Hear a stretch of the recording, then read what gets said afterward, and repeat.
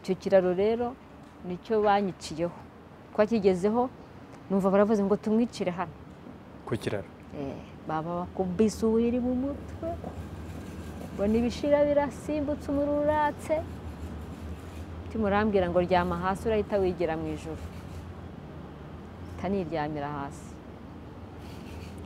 babarakubise uwiri igihe nagatatse ntangira kubwira Imana mu mutima Mana nyakira numva bakubise ubundi igihe nakavugije induru ngasenga Yesu nyakira mu mutima ariko ijwi ridasohoka Mana nyakira numva bonje bakubise ubundi Mana nyakira.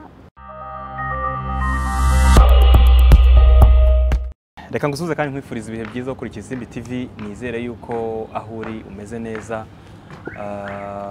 Ntangira ikiganiro nihanganisha abarokotse Jenoside yakorewe Abatutsi. Cyo gihe turimo cyo kwibuka, turi mu cyumweru cy'icyunamo kibanziriza iminsi 100 yo kwibuka. Hari umutumirwa dufite tujya kuganira nawe muri iki gihe nanone, ariko nifuza ko twatangiza isengesho rigufi ubundi ikiganiro kikaza nyuma. Mama uradusengera.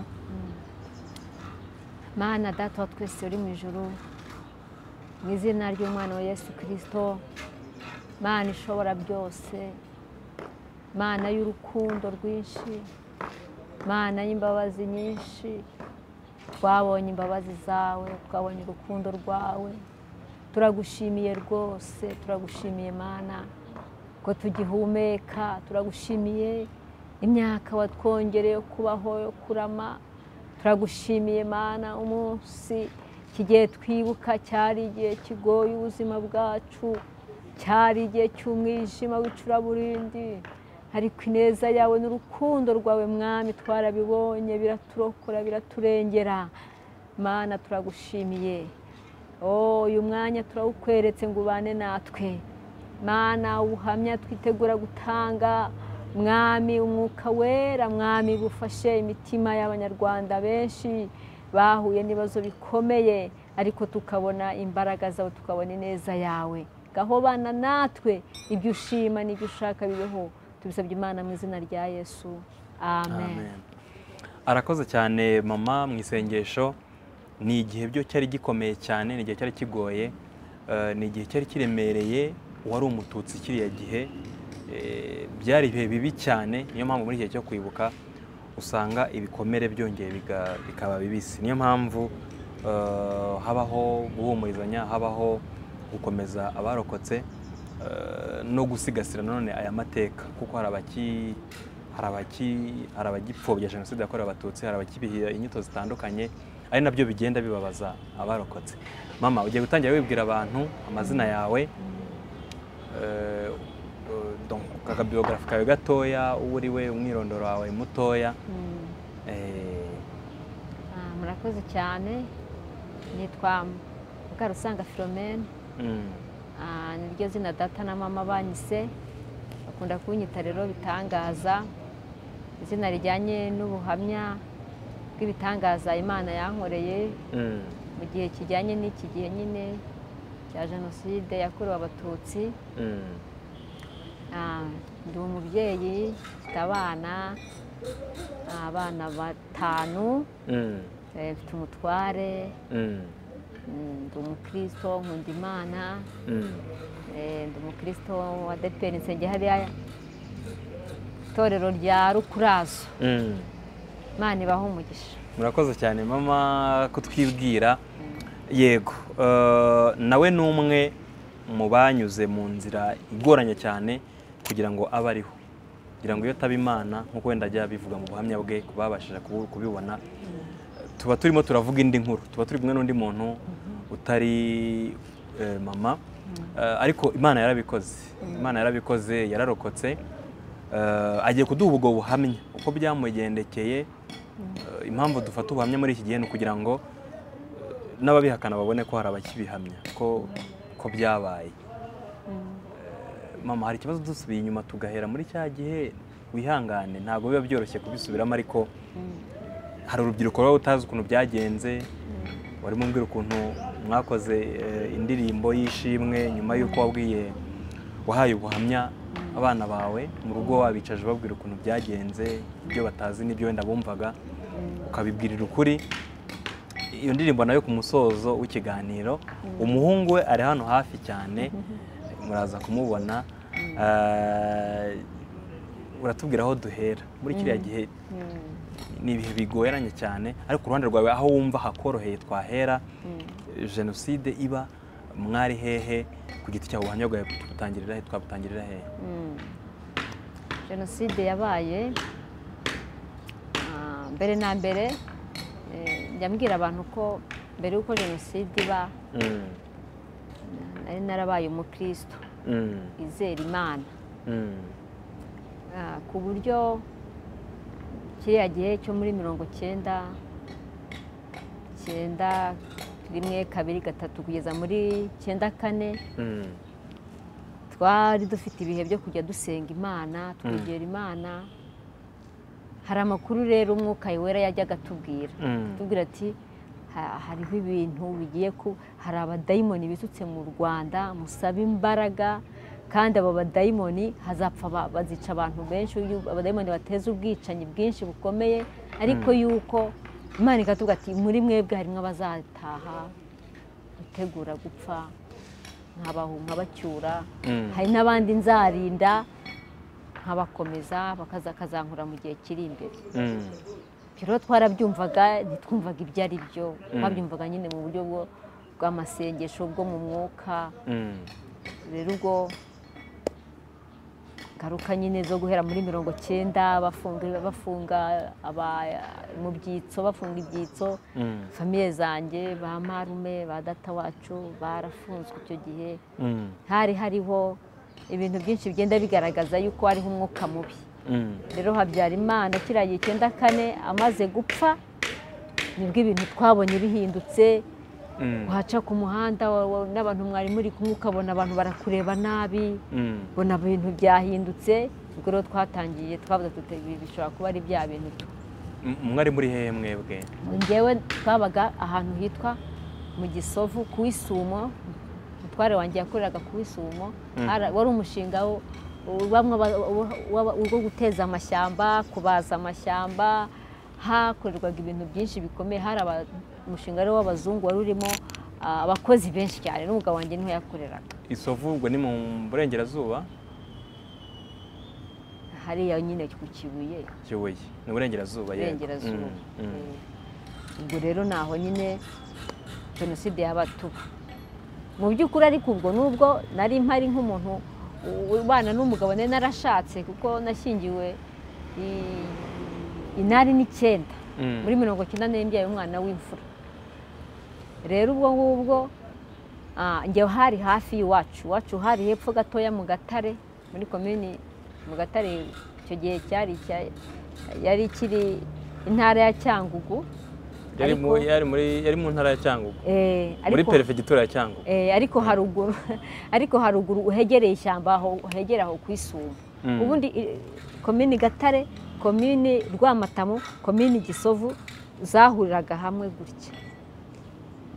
Nari ntuye rero mwaho ngaho mo hagati hose.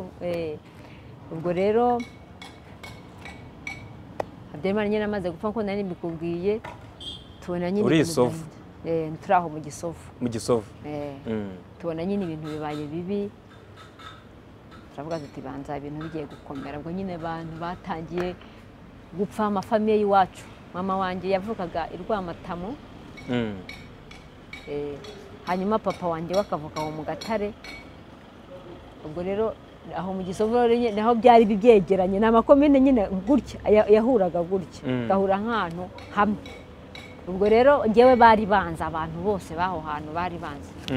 Ariko umutware wanjye we yari yaraje aje ku kazi, yavugaga hari ku Gikongoro Esikadu, yari yaraje mu kazi we, niho yakoreye, naho twamenyanye tunabana. Rero ubwo jenoside rero ubwo ibiratangiye, aho ngo batangiye kwica. Batangira kwica ako gace kaza Rwamatamu, naho mu Gatare abantu batangira kwica abantu. Njyewe rero igitero cyaje kunyica kuri 13 kwa 4. Mu kwa kane niho igitero cyaje iwacu, ariko ubwo agace gaherereye hepfo aho imiryango yanjye ivuka bose bari bamaze gupfa, twamenye ko bamaze gupfa. Rero ubwo nanjye baza kunyica kuko nyine bari bazi papa, bazi mama, bazi ibisekuru byacu byose, baraza. Bageze rero mu rugo, igitero cya mbere cyanjyanye ku manywa,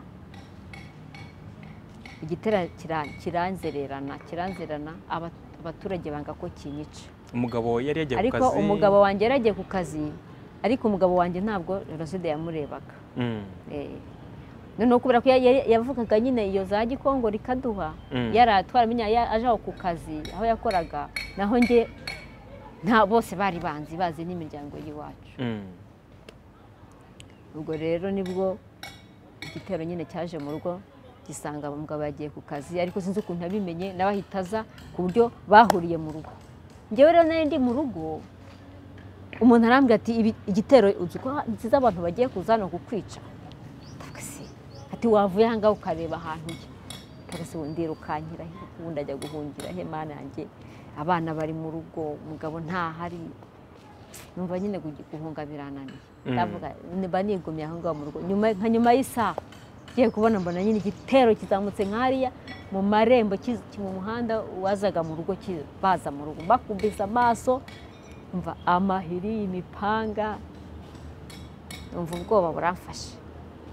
Tangenda ninjira mu nzu, ninjiza abana mu nzu ndakinga. Bakizamuka baza mu rugo? Bakizamuka baza mu rugo. Bari abasirikare, bari abantu bambaye civile? Bari abaturage. Aba baraje bageze ku rugi, ndi kwibaza se baratema urugi bansanga imbere, ndi kwibaza ibyo ari byo, ariko kubera ko nasengaga ntangira gusenga Imana, Imana yanjye rwose dufashe kada n'ibisengesho wapi, kubera induru ndi kumva hanze ntirigenda. Yambwira abantu ni tujye dusenga hakiri kare, burya hari igihe kitari cyo. Iyo byakomeye ngo hari igihe ritagerayo. Nuko rero mbere Imana niba ntarasenze narasibye, ariko mfasha ubu nyine mfasha tu. Igihe nkibaza ibyo, numva umugabo yaje, barakomanze, baramubwira bati, aravuga ati murashaka iki hano? Bati turashaka gusaka inkotanyi muri iyi nzu. Ariko nta nkotanyi ziri muri iyi nzu. Ati zirimo kingura. Kubera bari benshi nyine n'amahiri n'imipanga n'ibiki, araza arakomanga ati barashaka gusaka inkotanyi, kingura. Ndaza ndakingura, ariko ni ukuri buriya ndagira ngo mbashimire Imana, gusenga ni byiza. Iyo wagize igihe cyo gusenga Imana, ukagira igihe cyo kubana n'Imana, Imana ikubikiye imbaraga. Ngisohoka nje gukingura shambure n'urugi rwose rusohoka hanze, nagiye kumva numva Imana impaye imbaraga, numva ikintu cyitwa ubwoba kirarangira, numva nakiriye imbaraga, numva ndakomeye.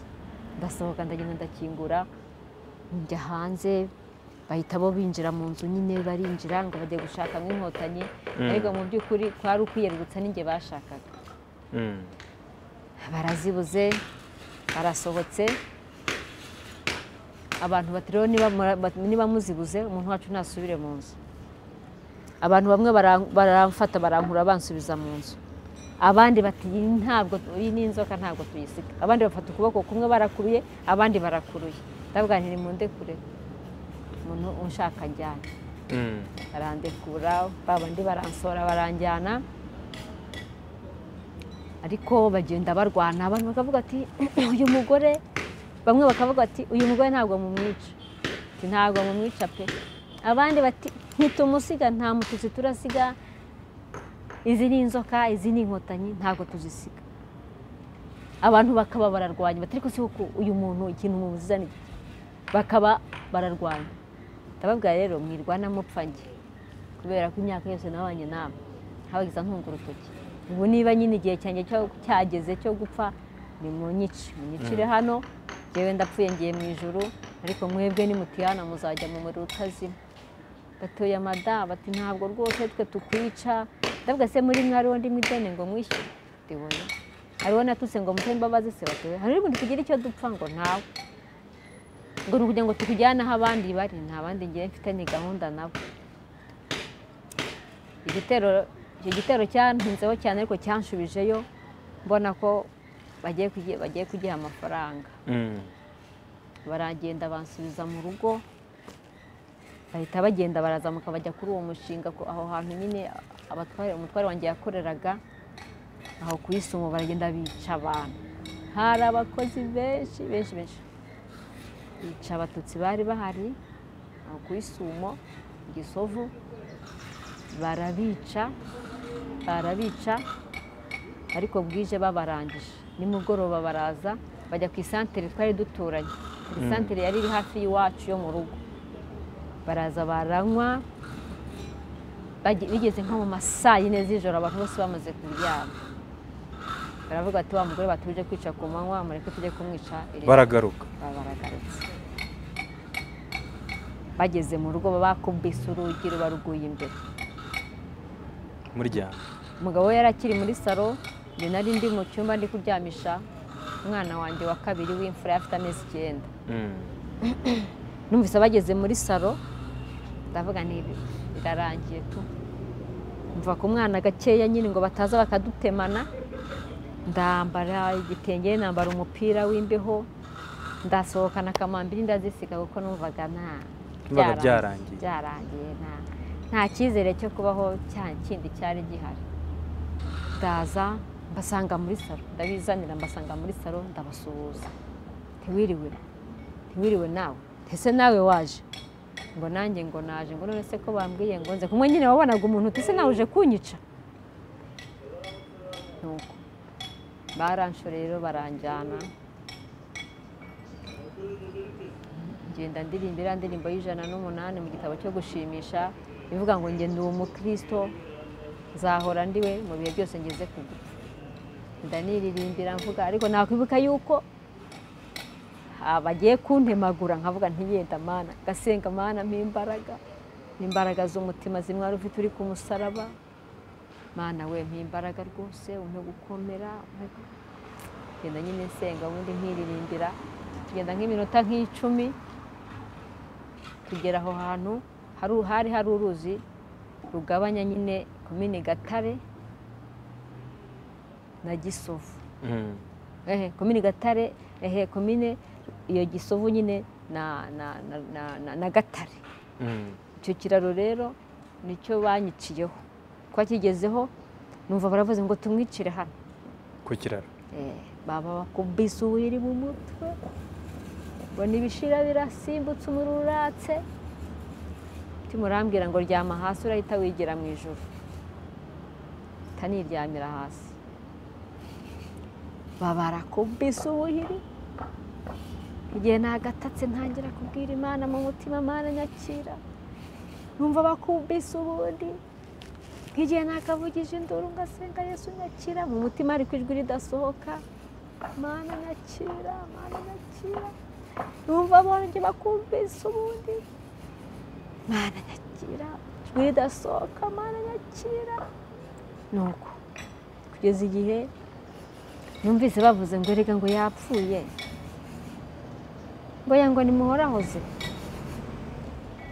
Undi aramubwira ngo yapfuye kare ngo ntabwo agisamba. Ndavuga nese napfuye, ndi mu ndacyari muzima. Se nurambura amaso mbona amaso ararebye. Ndavuga ndaza gupfa ariko sindapfa. Numva baravuze ngo nimukure mujugunye mu ruzi. Babafasha amaboko bakubeta hasi nyine nk'intumbi, bananabika kuri bya byuma by'urwo ruzi. Ndeba mu mazi aho ngiye kujya n'amabuye n'iki, ndavuga ndageraho nigereye mu ijuru. Barabirandura bohereza mu mazi.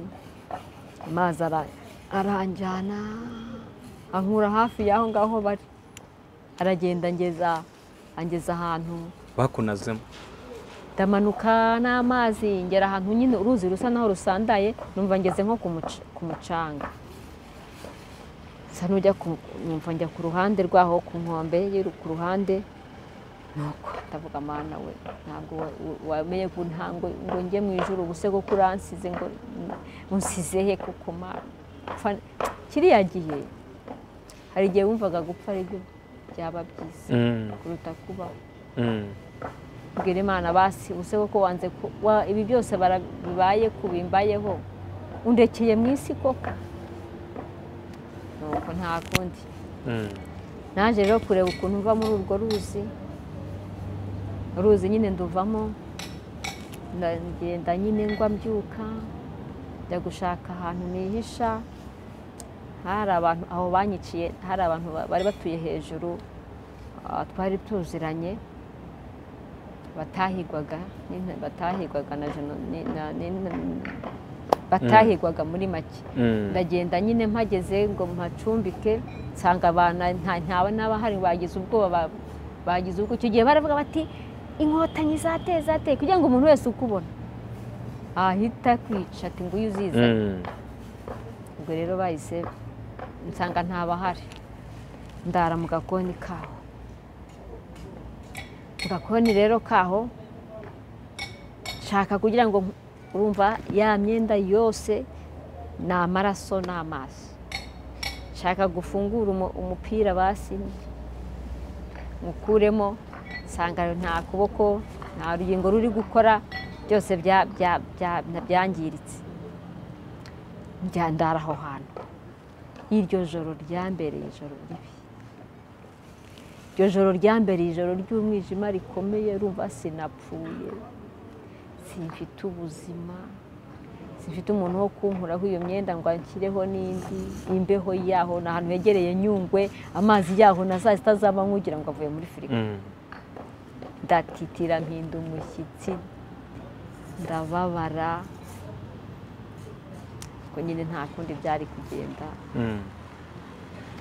muri wa mubabaro muri iryo joro ryose sinari gusinzira nta biti sinari kubona gusa nagiye kumva numva Satani araza aranyegereye ati niko kutapfuye baba babonye abahutu babonye igitero cya mbere baba babonye icya kabiri baba babonye n'aba bavuka aha n'aha muraziranye ubwo kutapfuye uzabigenza ute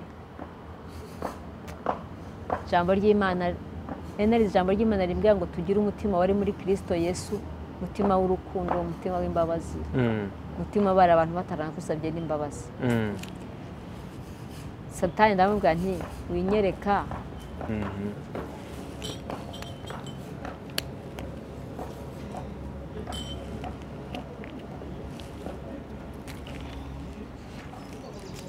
ndabwira nti Satani uje kunyereka abantu banyishe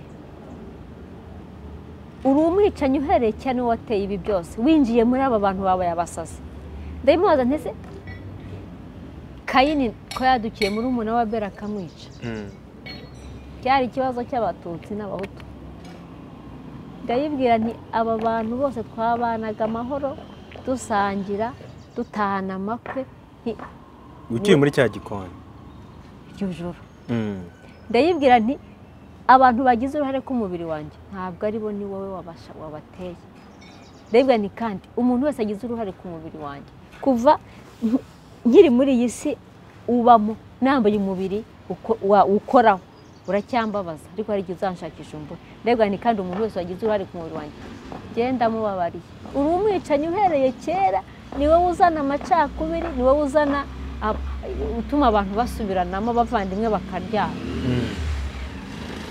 ndagira ngo nkubwire ko aho hantu nahakuye imbaraga zikomeye maze kuyinesheje ijambo ry'Imana nahise numva umwijima warungose mpita numva ureyutse mva nakira amahoro y'umutima hari ijambo Yesu yavuze ari gusengera abigishwa bagiye kujya mu ijuru yarababwiye ngo simba hamwe uko abisi batanga ngo ahubwo ngo amahoro yanjye ndayabahaye imitima yanyu ngo ntitinye kandi ntihagarare nahise numva umutima wanjye wakiriye amahoro y'Imana ndavuga nti nubwo nababaye nubwo nagiriwe nabi ariko umwami Yesu arahari kandi yamfashije azankomeza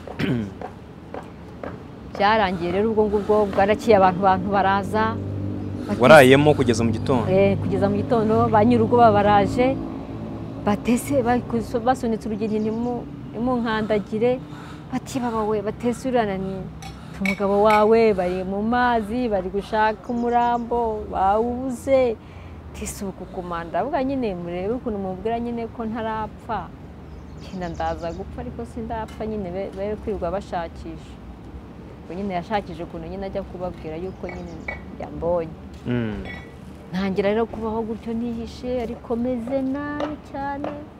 wasubiye mu rugo? Ntabwo nasubiye mu rugo, nakomeje kuba mu bantu kuko umugabo bamugenzuraga buri munsi. Noneho rero bahita ntangira nyine kugenda nkarara hano nahamara iminsi mikeya, bati batamenya yuko uri hano nkaba ndahavuye, ubwo ukaburagiye uri guca mu bigunda nta mbaraga ntaki, uragwa mu miringote, uragwa mu mahwa, mu bigutu by'amahwa, mbese ariko nyine nta kundi ugenda ukajya ahandi hantu. Nuko nagiye nkomeza kugenda nyine nihisha gutyo, hari aho nagiye mamara nk'icyumweru n'igice. Umugore rero wari umpishe aza kuganira n'umugore wamusuye, aramubwira ati disi wa mugore ati umurambo w'Imana yarawuhishe, ati umurambo we warabuze, ati disi yari umukirisitu.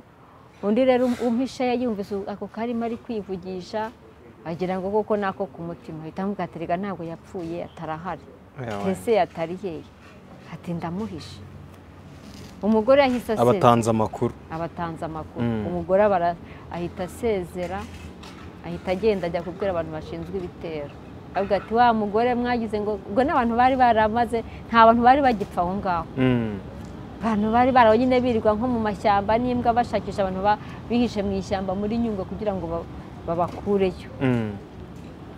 Ubwo nyine baba barabimenye nyine yuko ndiho, aravuga ati uwo muntu twishe ntapfa, ntitwamugiye imbabazi ngo azazitugirire, mumushakishe mpaka abonetse apfa.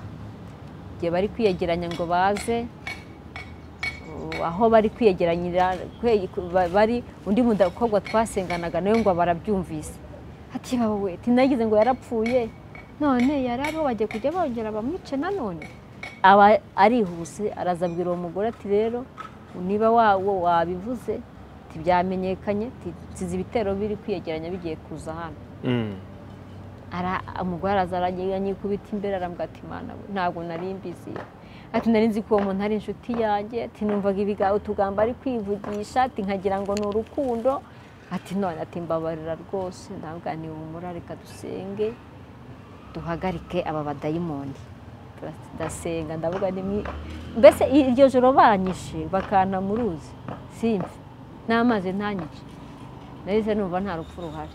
Se mvuga nti Imana ibyo gupfa yabyanze nyine, ubwo ifite ukundi kuntu. Mbwira uwo mugore ntibumura ntacyo, ntabwo icyo ndaba kadusenga Imana.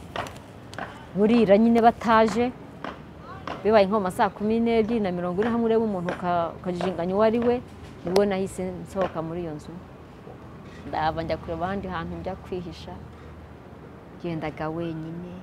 Hari ahantu ku ishyamba, si nk'ahantu nk'aha ngaha, ibigunda ugaca mu bigunda mu ishyamba, kumva uguye mu kigutu cy'imikeri, ukumva uguye mu mwobo. Mbese byari ibintu bibabaje bikomeye, nta muntu wari kuguherekeza, wari guca mu nzira abantu bacamo, ariko Imana yagiye nyine ituyobora ikadufata amaboko ikatugendesha.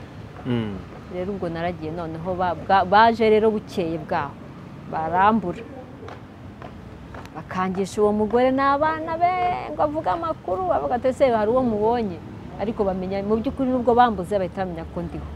Batangira ikintu cyo kujya bansaka mu mazu rero, imbwa mu bigunda, mu mashyamba, mu nsina, mu bantu batekereza ko twari tuziranye, bagenda basaka amazu. Noneho baravuga bashyiraho itegeko, baravuga ati umuntu ahantu tuzamusanga, umuntu uzaba umuhishe niwe uzamwica, kandi nawe umuryango we nawe tuwice. Barahishi, baracyahisha inzoka, baracyahisha inkotanyi. Ubwo abantu rero batangira kugira ubwoba. Aho ngeze ngo ni bampishe, bateboya mama oya rwose, urabona bari kuvuga ko uwo muntu aho bazagusanga bari gusaka amazu yose, ari wo uwo muntu azakwica, kandi nabo bakamwica, bakica umuryango. Ati mbabarira rwose. mbese mbura ahantu noneho mba rero kubera ko nyine ndatangiye kwiga gusenga ndi mutoya, natangiye gusenga mfite imyaka 14 muri za 79.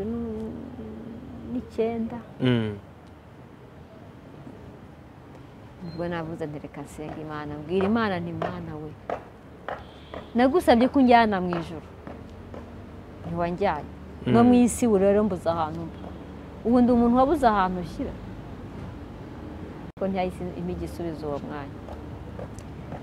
ubwo mba ntumye ku mutware, ndavuga mugende mubwire umutware yuko kuba mu bantu byanze, ngaruke mu rugo. Abagenda baramubwira ati nta kibazo, ngaho ngwino nta kundi. Ndagenda nyine nsubira mu rugo, ariko hahandi rwa ruhinja nasize rw'amezi 9, umwana yaheraga akangutse saa 6 ibya mbere, saa 7 umwana akarira kageza mu gitondo badashobora kumunyereka, batoya batamenya kuri hano, bakara bazenguruka inzu, umwana arira mbyumva. Numva urupfu rubirutwa no kuba ntari no kubyumva. Ariko nyine nta kundi byari kugenda, baravugaga bati ararira ariko ntapfa mureka arira. Mu by'ukuri nahamaze nk'ibyumweru mu rugo nka 2, ntabwo nzi ukuntu abicanyi bamenye ko nageze mu rugo, niba banjyanye rero babivuze, niba byaragenze gute simbizi. Gusa igitondo kimwe umugabo asohotse mu rugo asanga iwacu noneho abicanyi bikubye nk'inshuro 10, bagose inzu, igikuta cyabaye abantu. Umugabo ahita agaruka mu nzu ati yewe ntiyateze uko birangiye ntibiki, abicanyi baruzuye hanze, noneho bikubye nk'inshuro ntamenye. Kubera yuko icyo gihe cyose twabanye n'Imana, gasenga Imana, gasoma ijambo ry'Imana, numva sinasohokaga mu nzu, nta wundi murimo nabaga mfite, nibaniye n'Imana, ndagenda kabisa imbaraga z'umwuka wera nzibikaho.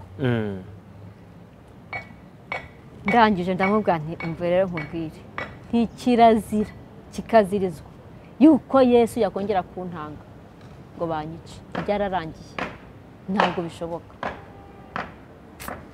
Nawe yumva agize imbaraga, arasohoka. Bati uwo mugore kutamusohora, ndetse simwe mwamujyanye, mwaramungaruriye se, simwe mwamujyanye. Nyine urumva bamaze kunyica, kuko igitero cyo kumanywa cyari cyanze ko banyica. Batashye nyine baca ku mabariyeri bavuga ati wa mugore mwatuje kwica, turangije kumwica. Nkuru nyine rakwira ko banyije. Rero n'umugabo akavuga ati simwe mwamujyanye, yose mwaramungariye kugira ngo mumumbaze, batari mu nzu turabizi, ibyo uvuga ni ibiki? Niba ari mu nzu nyine ni amahirwe yabo. Baba baramusunitse binjiye mu nzu, kandi ubwo habaga hinjiye bamwe baruharwa avuga ati nimwica ndaba nujoje 100. Barwana no kuzuza imibare. Nimwica ndaba ngewe umubare wanjye wuzuye, abatutsi 100 ndaba bamaze kwica. Barinjiye nyine, bamwe bajya mu bikoni, abandi mu matuwarete, abandi mu madushe, abandi binjiye muri nzu, binjiye mu byumba, abandi muri parafo. Basaka inzu, bahirika intebe, bahirika ibitanda, amavarize barayasuka, ibitebo barabisuka, inkangara, imyenda barahirika, barumva basaka inzu. Yari inzu nini, yari inzu y'ibyumba 2 na salo. Kweri ibyumba 2, bamwe bakata, abandi bakata, abandi basubiramo, abandi tese ntimuramubona, abandi bati mu by'ukuri umva baradutunguye, nta n'umwe ubona ari ndimo. Wari wihishe? Nta muntu nabwira ngo nari nihishe ahangaha, kubera ko bakubwiye bati iki cyumba kirimo imbeba, genda ujye ukura ikintu kwacu uyikuremo, wayikuramo. Byambwira abantu rero ngo ndi muto singana n'imbeba. Niba barahumye, niba barabonaga ndi intebe, niba nari igitebo, niba nari ameza, simbizi. icyo nzi cyo nuko nabonye imbaraga z'Imana zikomeye, nabonye ubushobozi bw'Imana bukomeye, nabonye imikorere y'Imana ikomeye. Nahise mbona ko urupfu ruri mu biganza by'Imana. Imana nibona igihe kigeze cyo gupfa k'umuntu azagwa hasi apfa, kandi nibona igihe kitaragera nubwo waca hehe ntacyo uzaba. Barasohoka batereka bati turamubuze, bati ntawe uhari, bati ntawe urimo rwose, ati ubundi umugore ungana kuriya mwaramwishe aragaruka abaho, abandi bose mwarabishe barapfa. Induru ziba ziravuze bati bari baje kwiba, ahubwo barasohotse bagenda basubiranamo. Cya gitero kiba kirasohotse bati uriya mugore yarapfuye ntabwo agihari, mwari muje kwiba. Ubwo nyine baba barasohotse, induru bagenda, abantu bagenda bavuza induru bati mwari mugarutse kwiba, mwari mugarutse gucuhura. Sigara nibaza Mana, ibintu ni ibiki? Si Imana irashaka iki ku buzima bwanjye? Si Imana imbikiye iki? Iki kintu nzakorera Imana? Ko mu by'ukuri numvise bindenze, umuntu bamushaka ari ahantu bakamubura gute? Twakomeje rero kubaho twihishe. N'ubundi hariya kari agace niho Abafaransa bari inkotanyi zari zitarahagera, zatinze kuhagera. Kuko ubwo ngubwo n'ubundi bashaka mu nzu bakambura, byari byarageze mu kwa gatanu. Mu kwa gatanu? Mu kwa gatanu. Ukihishe? Nkihishe. Ahubwo n'ubundi narakomeje ndihisha, kuko n'ubundi abanshakaga iyo bambona n'ubundi bari kunyica.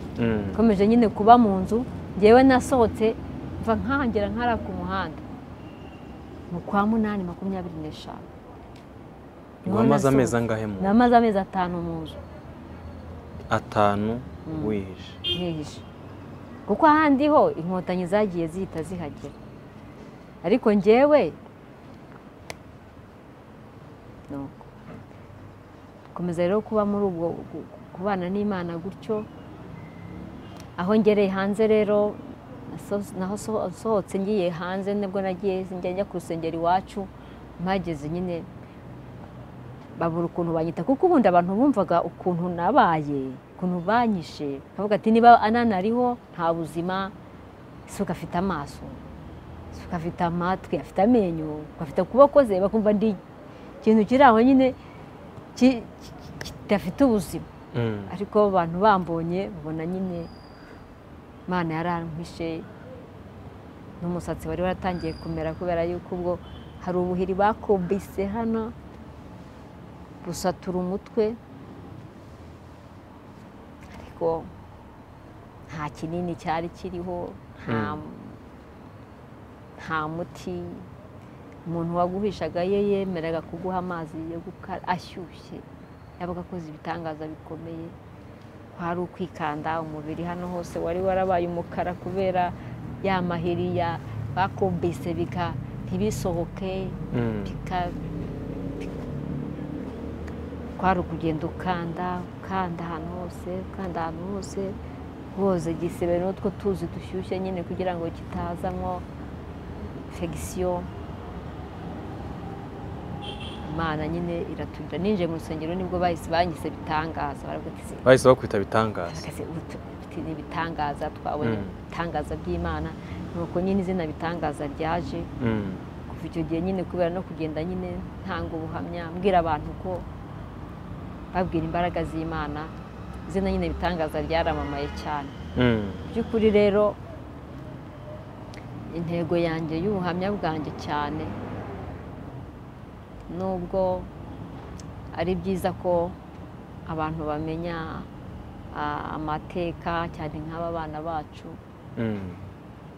hari igihe nicaye bana banjye kuko bakiri batoya nari naranze kubibabwira, ariko narabicaje mbaha amakuru yose batazajya bumva ibintu hanze, yenda bakarebwa nuko bitari. ndabibabwira nyuma ya jenoside nyine urumva kubera kuba mu rugo gutyo nk'icyenda kari muri jenoside mu kwezi kwa karindwi nibwo natwise uyu muhungu Sinzajado ariko mutwita mu bintu bikomeye urumva nta buzima nari ntaragira ubuzima nta meze nabi Imana ikora ibintu bikomeye rero ubwo aho avukiye nahise mwita Sinzabyibagirwa nashaka kuvuga ibitangaza by'Imana nabonye imbaraga z'Imana nabonye ukuboko kw'Imana nabonye urukundo rw'Imana ibyo bintu byose rero nakubwiye yuko ngewe nababariye abantu ijoro banyishemo wa munsi bagutwara kunaga mu mazi nibwo wahise ubabarira nibwo nahise mbababarira none se mama bagusabye nyuma y'icyo gihe mu by'ukuri sinigeze mbona umuntu aho nsohokeye natangiye kubona abantu bazaga mu bitero nkumva ngewe mfite urukundo rwinshi rwo kubababarira no kubabwira ntimwihane mbasengere mukizwe muzajye no mu ijuru barampungaga ntawashoboraga kwemera kunyegera ariko baraburanishijwe banasabye imbabazi donc byagenze gute kuri bo babandi baje kugutema bamwe gacaca aho zitangiriye nge nari narahimutse ariko abaturage batanze amakuru yose aba baraburanishijwe nta muntu gusa sinigeze mbona umuntu uza kumbwira ati mbabarira ntawe ndabona ntabura gusaba imbabazi ntawe ugeze ansaba imbabazi nuko ariko mu by'ukuri ibi bihe turimo byahemukiye igihugu cyacu Abanyarwanda bagize ibikomere bihagije uretse ngewe ko nasengaga Imana ikampa n'izo mbaraga zo kubohoka nkakirira ibyo bikomere kandi no kubivuga cyane byatumaga ngenda nkira mbere aho nkibivuga negeraga ngo birongeye birabaye umuntu yambazaga ati byagenze gute ese bakwishe gute ese wabaye gute natangiye kubivuga nkabona neza ni nka wa munsi ariko uko ngenda ntango ugenda ubivuga wumva donc ugenda ukira gake ngenda nkira mu by'ukuri ni byiza ko abantu babivuga kugira ngo babohoke kuko biragenda biba biri ahantu ku mutima hari abantu bene data tujya tuganira akambwa ati sinanabivuga njye ariko kuvuga ni wo muti ndashimira Imana rero yaturindiye muri ibyo bintu byose nyuma yaho dufite amakuru meza bana barakuze twabwiye n'abandi bana mumaze kugira abatanu ubuhamya ni bwinshi tuzabukomeza ikindi gihe nta kibazo reka tugarukire aha ngaha ariko ubuhamya buracyahari ariko numva twasengera abantu batarakira ibikomere hari abatarakira ibikomere abatariyakira biriya bintu biravuna cyane kandi nubwo tuba tubwira abantu ngo nibahumure ngo nibakire ihumure ni ukuri uretse Yesu wazana imbaraga akaruhura umutima w'umuntu ntabwo twebwe amagambo yacu yagira ikintu numva afite umutwaro wo kubasengera nabo babohoke bumve baruhutse kubera ko tugomba kubaka igihugu Abanyarwanda tugomba kubana neza tugomba gushyingirana tugomba gusangira umuntu akeneye undi ndambwira abantu nkavuga ngo ntabwo waba wenyine ngo bishoboke umuntu wese akeneye undi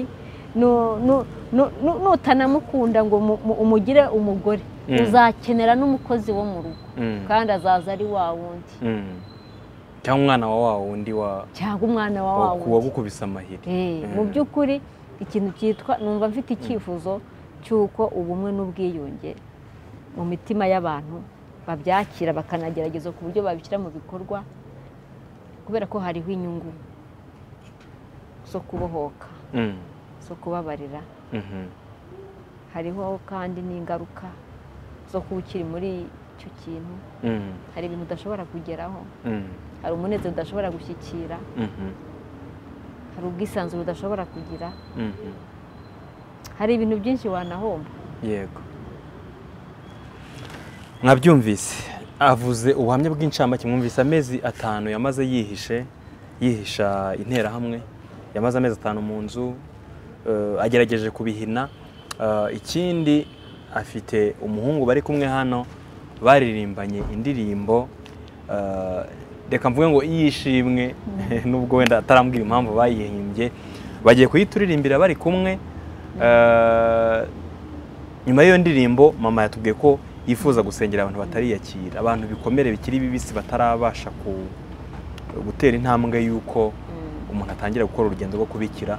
Uvuga mwana turirimbira iyo ndirimbo igisoza, hanyuma dusengera abavandimwe bacu bagifite ibikomere bikiri bibisi cyane. Rwose jada cyitegura.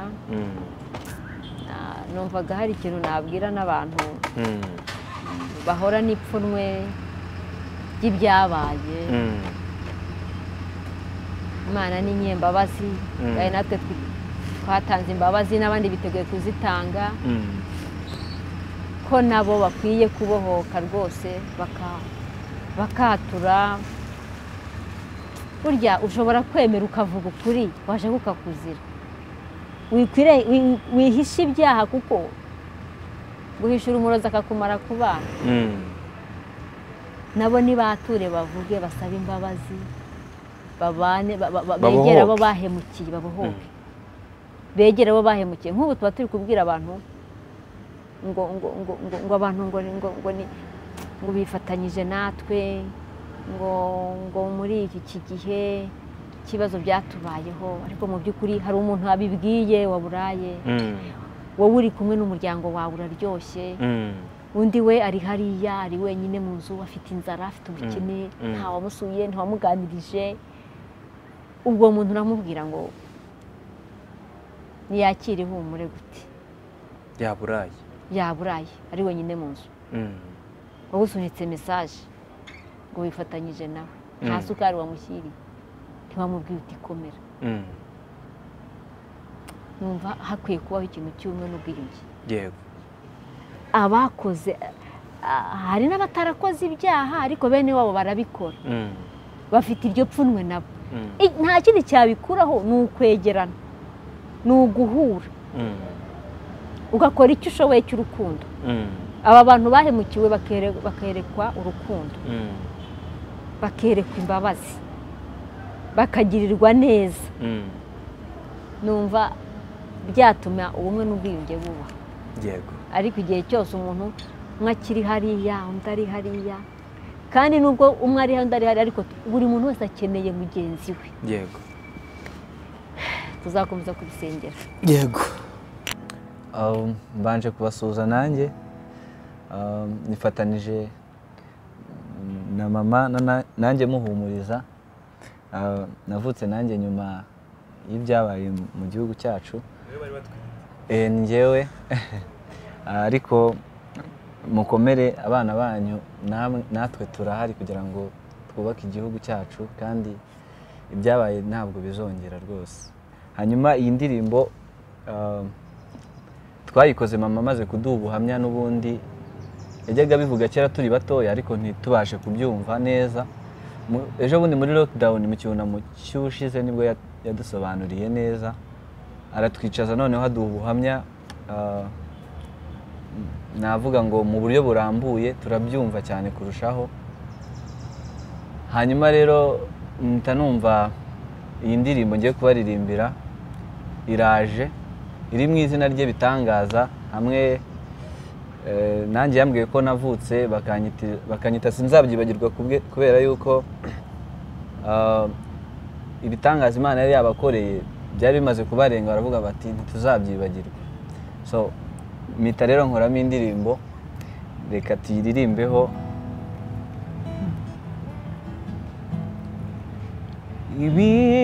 Ibitangaza wankoreye,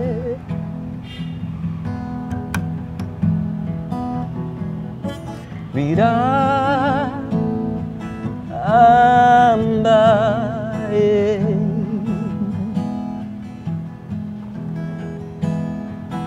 sineze kuzabyibagirwa.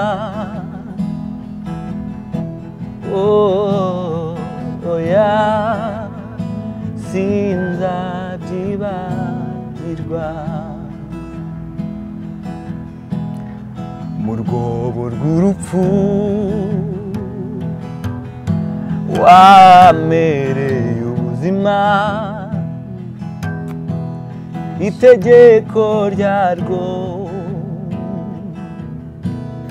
uri kuza w'urukundo inkoni y'umurinzi ndacyayibona umurava wawe si uwa none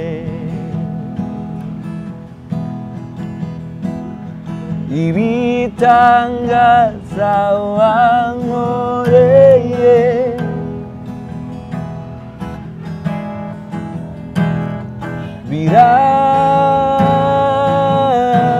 birambaye cyane we njye sinteze kuzabyibagirwa oya sinzabyibagirwa igihe umwijima warungose mu gikombe kitagira amazi nabonye umucyo umeze nk'inyenyeri irasira imuhero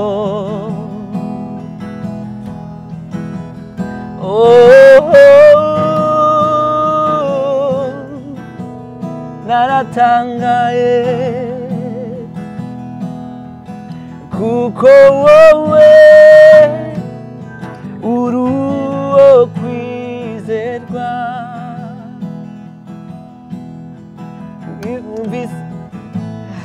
wibutse ineza yawe umvana mu rupfu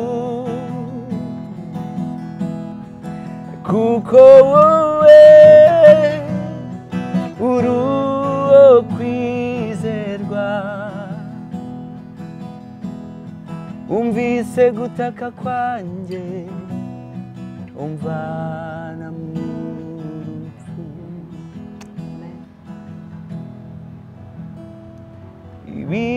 ibitangaza wankoreye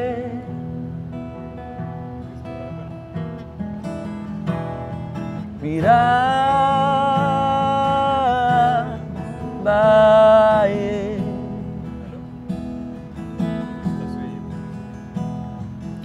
sinteze kuzabyibagirwa oya sinzabyibagirwa. dusenge ntabwo tuzibagirwa ibitangaza by'Imana twabonye tuzakomeza kubibwira n'abandi kugira ngo bamenye iby'imbaraga z'Imana. Reka dusenge rero, dusengera abantu cyane bahuye n'ibi bibazo muri iki gihe, dusengera Abanyarwanda kugira ngo Imana irusheho kuduha umuti, duha imbaraga zo kubaka igihugu kandi ubumwe n'ubwiyunge burusheho kugwira mu gihugu cyacu. Imana yo kwizerwa, Imana yo kwiringirwa, Imana ishobora byose, Imana yadutabaye mu icuraburindi, Imana yaturinze mu mwijima ukomeye, Imana yaturinze amahera turi ku mutwe, Imana yadukuye mu nzobo zikomeye. Turagushimiye, turagushimiye, turagushimiye imyaka utwongereho kubaho, myaka 27 irarangiye Mana dufite ubuzima turabigushimiye muri uyu mwanya Mana dusengeye Abanyarwanda dusengeye imitima ikibabaye igifite ibikomere itari yakira turabasabira imbaraga z'Imana Mana ngo ubahe imbaraga womore imitima yabo ntabwo bahora barira ntabwo bahora bihebye Mana bahe ibyiringiro tanga ibyiringiro tubasabiye imbaraga zo kukwizera kuko kukwizera harimo umuti kukwizera harimo amahoro kukwizera harimo intsinzi ikomeye inesha satani n'abadayimoni inesha umubabaro inesha ubwihebe n'ubwigunge dusengeye imitima y'Abanyarwanda Mana itaremera ibintu byabaye ngo abantu basabe imbabazi abantu senge bakize igihugu kive mwoho kiveho uyu muvumo turabasengeye nabo ngo bagenderere ubaha imitima mishya mitima yo kwihana mitima yo kukumenya mitima y'umwe n'ubwiyunge aba bantu badufashije gutanga mwami ubuhamya tubasabiye umugisha kugira ngo bashyigikire kandi bakomeze kandi abantu bose bakiriye ubu buhamya nabwo bubabereye imbaraga babereye inkomezi urakoze kubyumvise Mana urakoze kubikora niwe dutegereje ko wadukiriza igihugu wagisuka mu bumwe n'ubwiyunge waha Abanyarwanda kubana amahoro waha Abanyarwanda kubohoka mwami urakoze ko uzabiduha ukabikora nk'Imana tubisabye Imana mu izina rya Yesu amen.